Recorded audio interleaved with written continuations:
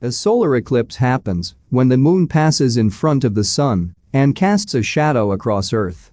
It's also known as an occultation.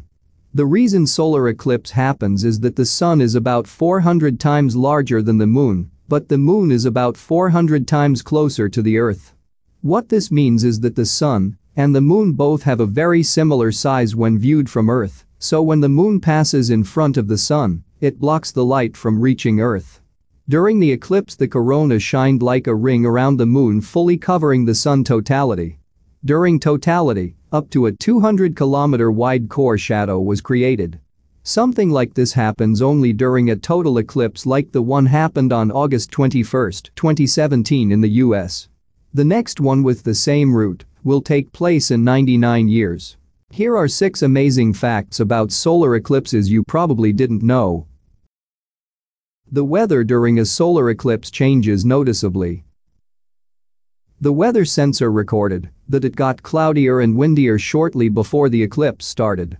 The temperature dropped 4 degrees centigrade due to light loss. The global radiation changed significantly with the beginning of the eclipse as reflected by the measurements of the weather sensor. The darkness was comparable with the time shortly before sunset. The whole process was like a change from daylight to twilight. As the moon moves in front of the sun shadow takes the same form as the current one of the solar eclipse.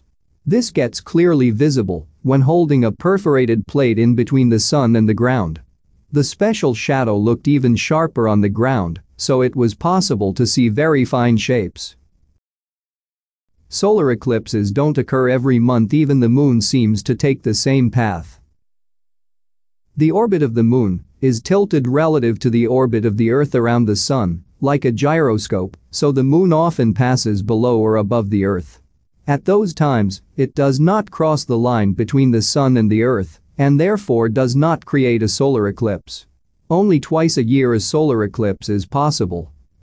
The sun is 400 times larger than the moon, and however gets covered completely. The closer an object, the bigger is its apparent size. Such.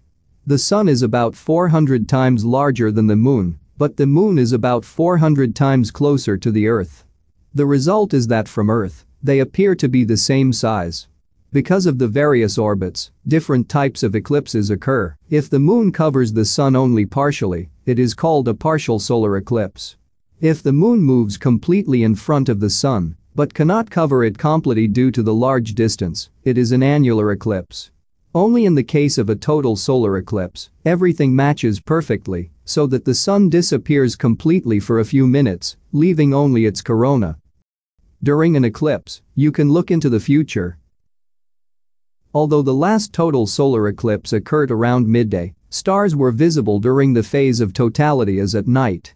What is to be seen in the sky, however, it is not the normal stellar constellation, but one that will be seen in several months. Visible sunspots are magnetic fields changing the flow of cosmic material. Although the sun is 149,600,000 kilometers away from the Earth, geomagnetic storms on the sun affect our magnetic field. This can even affect airplane or satellite communication or power grids. The geomagnetic storms, also called prominences, are mostly much larger than the Earth. They consist of a loop of hot gas coming from deeper sun layers, such as 20,000 degrees Fahrenheit hot helium caused by solar magnetic activity. During the eclipse, these events get visible in form of sunspots. Solar eclipse events won't happen forever. As the moon is slowly distancing itself from the Earth, the total solar eclipse will expire one day. In around 400 million years, the distance between the moon and the sun will be too far to fully cover the sun's disk. Then, solar eclipses will only be a magical memory. Which fact blew your mind? Let us know in the comment section.